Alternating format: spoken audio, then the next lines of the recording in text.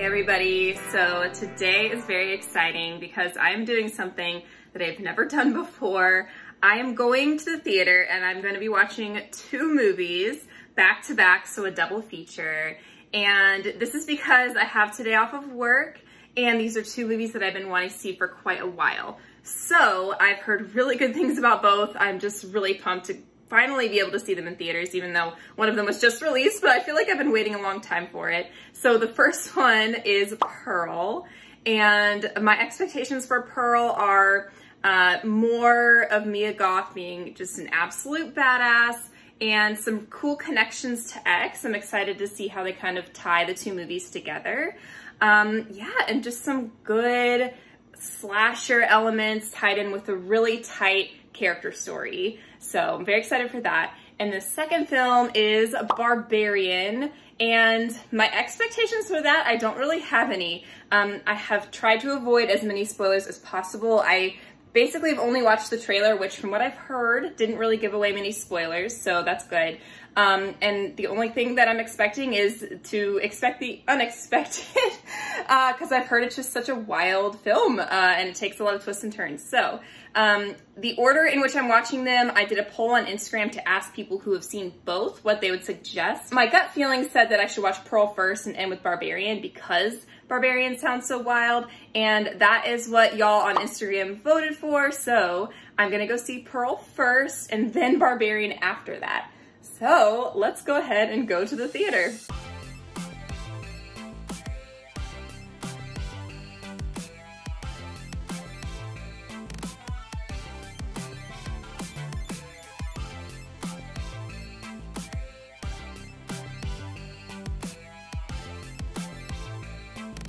Okay, so I just got back from the theater, and right now I'm just gonna kind of give my overall thoughts about each movie, spoiler free of course, and then I'm gonna go into deeper reviews on each film. So starting with Pearl, I was not as into it as I was X. It's kind of hard not to just automatically compare those two films. I thought stylistically it was beautiful, the score, it looked gorgeous, all of the stylization of it was great. As far as it being, you know, kind of like an impressive or, I don't know if I want to say like mind-blowing story, because X wasn't necessarily mind-blowing, but Pearl was just more understated, I guess, and a lot less horror than I thought we were going to get. So yeah, I don't know. I definitely think that I'm still excited for Maxine, the third installment in the franchise that we are getting. I'm not sure when, but yeah, so that's how I felt about Pearl. And Barbarian, I guess it definitely lived up to the hype as far as everyone's saying that you're not going to expect where it goes. But I just don't know how I feel about where it went, is the thing. Again, another very, you know, stylistically good movie. Like the score of this one as well, the way it was shot, the acting, all of that. But again, it comes down to the story. So yeah, I'm going to elaborate more on that in the individual reviews. So let's go ahead and do that. Okay, so today is a new day. I've had some time to sit with each of these movies and really think about how I felt about them. So now we're going to go ahead and get into the more in-depth reviews of each film. And we're going to start with Pearl. We're going to go in order of how I watched them. So if you want to skip ahead to the Barbarian review, I'm going to go ahead and add chapters to this video. So you can go down in the description and click on the time link for that. Say you maybe haven't watched Pearl yet and you just want to skip ahead to the Barbarian review. So that will be there for you. So we're going to go ahead and get into what I thought about Pearl. And these are both going to be spoiler-filled reviews. So if you want to avoid those, then, you know, watch them and then come back to this video and check out the review after that. So you have been warned, there will be spoilers in both reviews. So starting out with Pearl, I just have to say that I think Ty West did a really good job with this one. Again, like X, it is a little bit like X for me in that the more I sit with it, the more I like it. So when I came out of the theater, I knew that overall I enjoyed it, but there were some things I was a little bit iffy on. And now that I've had some more time to sit and kind of marinate with it, I do think I came out on the other end really enjoying it. It was a little bit different than my expectations that I had for it, which I know you can't hold a movie to your expectations. It's impossible. They'll almost never be exactly what you think they're going to be. So I'll get into a little bit more about my expectations a little bit later in this review. But I just have to say that the score was phenomenal. I really enjoyed the music in this film. I think it set the tone really well for the time period, as well as the way it was shot. I think Ti West just does such a good job at framing a shot, having these really interesting visuals that keep us really engaged. It's very artistic and artful. So the same as X in that regard. I thought that it was just a beautifully shot film, and I really enjoyed the aesthetics of it. Ti West just really has a knack for creating some really memorable imagery, especially for me. I mean, there were a lot of things in this movie that stood out visually, but I think that the Pearl and Scarecrow scene is one of those that will be unforgettable. And the fact that this movie, according to Wikipedia, this movie only cost $1 million to make, I just think that that is so unbelievable because it looks so good. So really kudos to everybody involved in the filmmaking process of this movie. If we want to go ahead and touch on the acting a little bit, I think that all of the acting was phenomenal. I think everybody played their parts perfectly. There was not a weak performance in the bunch that stood out to me, at least. So obviously, especially Mia Goth did an incredible job. She just has a real grasp on who the character of Pearl is supposed to be. And it was the same way with her being Maxine in X. And I think that she brought a very different character to this film. Obviously, she is the same actress, but she's playing two different roles. So I really appreciated how different Pearl feels from Maxine. And obviously, she helped write the part too. She helped write this movie, which I think is so cool. So she was really involved in the whole creative process of this film with Ti West. And I think that you can really see that in her performance. I think you can see that she was just having a blast with this role. So a lot of people have been comparing Pearl to The Wizard of Oz, kind of calling it a darker, more twisted Wizard of Oz. And I do think that I have to agree with that. I mean, you have the pastoral farm scenes, which are very reminiscent of The Wizard of Oz. And of course, things like the Scarecrow, and even Pearl's outfit with the overalls and the blue shirt is kind of sort of reminiscent of Dorothy's outfit. So I don't know if that was necessarily intentional, but I definitely got those vibes as well. I do think it's kind of like Pearl is the characters of Dorothy and the Wizard and the Wicked Witch kind of all rolled up into one. She has facets of each of their personalities. So obviously the wide-eyed optimism of Dorothy, the ambition of Dorothy, wanting a better life or wanting something different. You have the wizard who is pretending to be something that he's not. He's trying to fool everyone into thinking he's this great person, when in reality, he's maybe just a mediocre person, which is what we kind of come to find out about Pearl throughout the film. And then towards the end of the film, she kind of turns into the Wicked Witch, which is where she kind of just enacts this revenge on these people in her life. So I thought that that was kind of interesting how she parallels all three of those roles. And there might be some other parallels too that I just didn't catch on a first viewing. So if anybody has any other kind of things that are similar to The Wizard of Oz that you want to leave in the comments below, I'd love to know. Also, just your general thoughts on this movie as well. Please let me know in the comments. Oh, I will say, in addition to The Wizard of Oz kind of discourse of this movie, the fact that Pearl's mother is saying that she just needs to be happy with what she has, to not be wishing for her life to be different. She should just be happy with what she has. And that is definitely the same thing as Dorothy wishing for someplace over the rainbow. And then at the end of the film, coming to terms with there's no place like home. So I thought that that was definitely another through line between those two movies. So there's definitely a lot of symbolism in this film, and I'm sure I did not catch all of it again on a first watch, but one that really stuck out to me was the inclusion of the roasted whole pig that Pearl's mother-in-law brings to the farm, and her mother thinks that it's an act of charity and she will not accept it. She's not looking for handouts. So the pig remains on their doorstep for the duration of the film, and we see shots of it just getting more and more rotten and full of maggots. And I think that that definitely symbolizes Pearl's mental state in this movie, because it is just slowly deteriorating over the film. And then by the end of it, she takes that pig and puts it on the table in this really gross perversion of a family dinner. And again, like I said, guys, spoilers.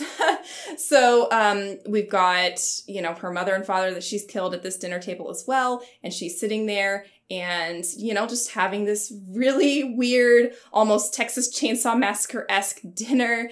So yeah, I think that the pig definitely symbolizes her and her mental state just deteriorating throughout the film. So I thought that that was a really nice, if not gross, touch on Ty West's part. So going back to the acting a little bit, I just wanted to talk a little bit more about Mia's performance and just how she handles certain scenes in this film. I think it's really incredible how she can do her monologue scene towards the end of the film when she's talking to her sister-in-law. She is pretending like her sister-in-law is her husband, Howard, who we did meet in X, and we see him very briefly in this film. But she is talking to her sister-in-law as if she is Howard, and she's kind of pouring her heart out with everything she's been feeling. And we get this steady shot on her face for almost the whole entire monologue. It's so impressive that Mia Goth could do that all in one take and just have it come across as being this phenomenal moment of acting. It was a little bit funny in my theater. There was someone who had fallen asleep during this scene.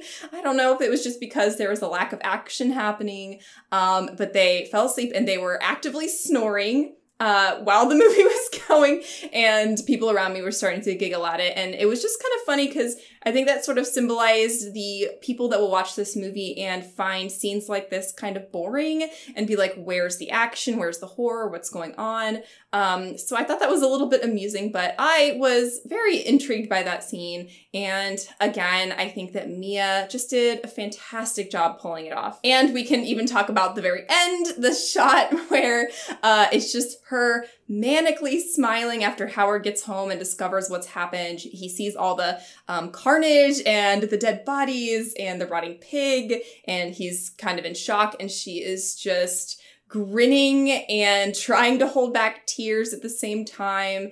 And you can just see in her face that she's like, I really hope that he's cool with this and that he'll stay with me. And obviously we know because of X, he does. So that shot lasts forever and the credits roll over her face and she just keeps holding it. So again, bravo to Mia. I mean, she's fantastic. And she's just really not afraid to look crazy or gross. It makes me think of the scene where she loses the dance audition. She does not get picked, and we see her outside afterwards just sobbing with her entire body. Her head's in her hands, and then when she puts her face up, you see, I mean, snot is just pouring out of her nose and there's spit on her chin. And I just really appreciate that Mia is not afraid to go there. Like, she was all in. She was willing to go the extra mile for this character, and I just love that. And speaking of the kills, you know, they were few and kind of far between, but they were all pretty effective and they all really made sense within the context of what was going on in the narrative. And they were relatively brutal as well. So I think I was kind of expecting there to be a lot more carnage, and that can kind of bring me into my points that I had a little bit of problems with the film. And this is just on my end, this is just my personal opinion, but it just didn't quite feel very horror to me. I don't know, it felt a lot more like a drama that had some horror elements to it. And based off of what we saw in X, I was kind of expecting Pearl to be sort of an all-out gore fest, and I think I just got my hopes up a little bit too high on that end. happened. So that's really on me and my expectations. So the fact that the movie didn't meet that isn't the movie's fault. It's definitely on me. But I don't know. I just kind of felt like I wanted a little bit more of a horror feel to it, but I really like how it turned out, and it's definitely a movie that I would be absolutely open to watching again. I think that there's a lot that you can get out of it, and it definitely seems like it would reward subsequent rewatches. Another thing I was a little disappointed by was the fact that in X, it seemed like it was pretty well established that canonically Pearl is bisexual. And we didn't really get any hints at that whatsoever in Pearl. So that was something I was a little bit bummed by, because I thought that they were gonna kind of go more in depth with Pearl's sexuality. And we kind of saw her sexual awakening, I guess you could call it, throughout the film, but it was really just focused on men. So yeah, I don't know. That was something that I kind of wish that Ty West had infused a little bit more into the story of Pearl. But yeah, overall, I did enjoy Pearl, and I think that it is a really good companion piece to X. And I'm just really excited to see where this franchise goes. I'm excited to see Maxine, and that's one that I will definitely be seeing in theaters when it comes out. So in case you skipped the Pearl review to come straight to the Barbarian review, just a reminder that there are going to be spoilers for this movie, so you have been warned. So I think it's kind of funny that both Pearl and Barbarian were exactly 102 minutes, so they had the exact same runtime. And I do think, even despite watching Pearl first, that film felt a little bit longer than Barbarian. Neither of them drug by any means, but I think that Pearl just had some slower paced moments. So both were pretty easy watches, though, I will say. There wasn't really a point where I was like wanting to check my phone to see what time it was or anything like that. So just wanted to say at the top of this review that there is a trigger warning for mention of sexual assault and rape. So if that is something you are not comfortable with watching, then please feel free to skip this review. So yeah, without further ado, we are going to talk about Barbarian.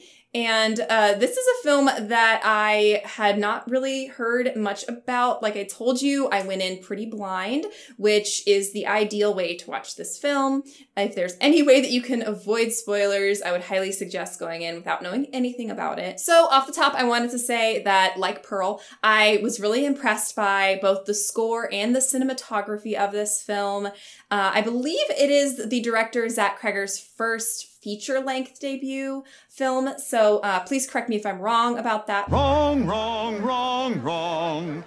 Wrong, wrong, wrong, wrong. I thought that he really had a great eye. He had a real feel for transitions in this film. I think that there were some really cool ways that he had the camera move and certain shots and things like that. So that I was all very impressed by. And he really knew the timing of when to cut from one scene to another. There are several abrupt scene changes that happen in this movie, and I really think that those kept you on your toes and kept you engaged with the story, because you were just wondering, like, wait, we were just here and now we're here. What's going on? How does this fit into the overall narrative? So I thought that that was really, really effective on the director's part. So whereas Pearl was a little light on the horror elements, I would say Barbarian is absolutely 100% a horror film. There is no doubt about that. They really did a great job of injecting suspense and dread and terror into this film, which I really appreciated. The whole time I was just on the edge of my seat wondering what was going to happen next. And a lot of that had to do with the structure of the story, but I also think just the way that the settings were shot were really effective. That whole basement, going down those creepy stairs into all of those little rooms. I don't know if you could even call them rooms. I mean, it's a dungeon basically. So I thought that the way that those were shot were really effective and super scary. Also, just these little moments that were really well done and were really scary and just kind of added to the overall feel of the film. I would say one of those being when the main character Tess is coming back from, I believe it's her job interview, and she is walking into the house and you just see really far off in the distance, there is a figure that is sprinting towards her, and you have no idea who it is or what's happening, and you're just terrified for her. So I thought that scene was really well done. I mean, that's just one example, of course, and I'm just gonna leave you guys with 3 words, and if you've seen this movie, you will know. That baby bottle. Just, ugh. Shivers. So yeah, like I said, the way that this movie plays as a horror movie is super well done. And I do appreciate the injection of comedy into this movie as well. There are some really funny moments and really funny lines that characters deliver. A lot of them coming from Justin Long's character, which I love Justin Long, and I love that he is continuing to be in horror films. I hope that he just keeps doing that because he is so good. And he really brings this element of levity and humor, as well as a complexity to his character. There are some really heavy moments that he brings as well. So I really love Justin Long. I also thought that the acting in Barbarian was really good. Everybody did a fantastic job. Like I said, Justin Long was amazing. And the actress who played Tess, I'm so sorry, I should have looked this up before, but yeah, I had never seen her in anything before, but she did a really good job too. Yeah, just everybody really sold their parts and was really just putting their all into their roles. So essentially, the main takeaway I had from Barbarian was men do terrible things, and, you know, I just have to say, what's new? For all you not all men people, you can just go ahead and let the door hit you on the way out. So the film touches on basically 3 types of predatory men, or the way that men can be predatory towards women. So the first one being the character of Frank, who is the old man. We see him in the 80s flashback. And he's the one in the bunker in the basement where he is just, I guess, bedridden. So his character is a straight up kidnapper, murderer, rapist, overall just terrible human being. He's unabashedly evil, and he just does what he does because he likes it, and he doesn't care. Doesn't care about the impact he has on other people's lives. And that he's just an awful human, basically. And he's the man who gets away with it. He does this for years and years, and he never gets caught, and he never has to face the consequences of his actions. So he is one kind of predatory man. The second is represented by AJ, which is Justin Long's character, who is an actor who gets called out by, I believe it's a fellow actor, for sexual misconduct. I don't know if it was on the set, or it's kind of unclear what happens, but it's, you know, with one of his coworkers, basically. So he represents the kind of man who, he thinks he's a good guy, you know? He thinks that he really hasn't done anything wrong. Sure, maybe he's made some mistakes. Maybe some things were taken out of context or taken the wrong way by other people. He's the kind of guy who will say he's sorry and is baffled and shocked when it's called to his attention that he did something wrong. And he is just a manipulator and a coercer. So, I mean, in the wake of the Me Too movement, it seems very, very prescient, his type of character. So that is the second kind of predatory man in this movie. And the third, I have to talk about Keith, even though he is not a bad person from what we see in the film. He seems like a perfectly lovely human who just unfortunately gets brutally murdered. But I do have to talk about him because he represents the potential predator, the kind of unseen threat, if you will. So Tessa's character, when she gets to the Airbnb and it's double booked and he is there, she is very wary to stay there, understandably so, because of the threat that Keith could pose to her. You know, if he wanted to, he could potentially assault her and rape her, you know, and do terrible things while she's in this house. She doesn't know him. And even after she does get to know him a little bit, still doesn't mean that he's not capable of that. So I think it's really interesting that we kind of have these 3 archetypes of male characters that represent the predatory nature that men can have against women and men too, all genders really. But this one really focused on, you know, our protagonist is a woman. So yeah, I thought that that was really interesting, and how their storylines were all woven together and the overarching story connected them. I thought that that was really cool. So yeah, I did really appreciate that concept of the film. So now we have to get to my main gripe with this movie, and I'm still kind of working through how I feel about it, but I'll just go ahead and kind of get it out here. So my main problem was with the monster. It didn't have anything to do with the way the monster looked. I thought that it was really scary and really creepy, but the implications, I guess, is what I had more of an issue with. The implications that, so essentially this monster is a product of years and years of incestual rape, right? So she is this inbred.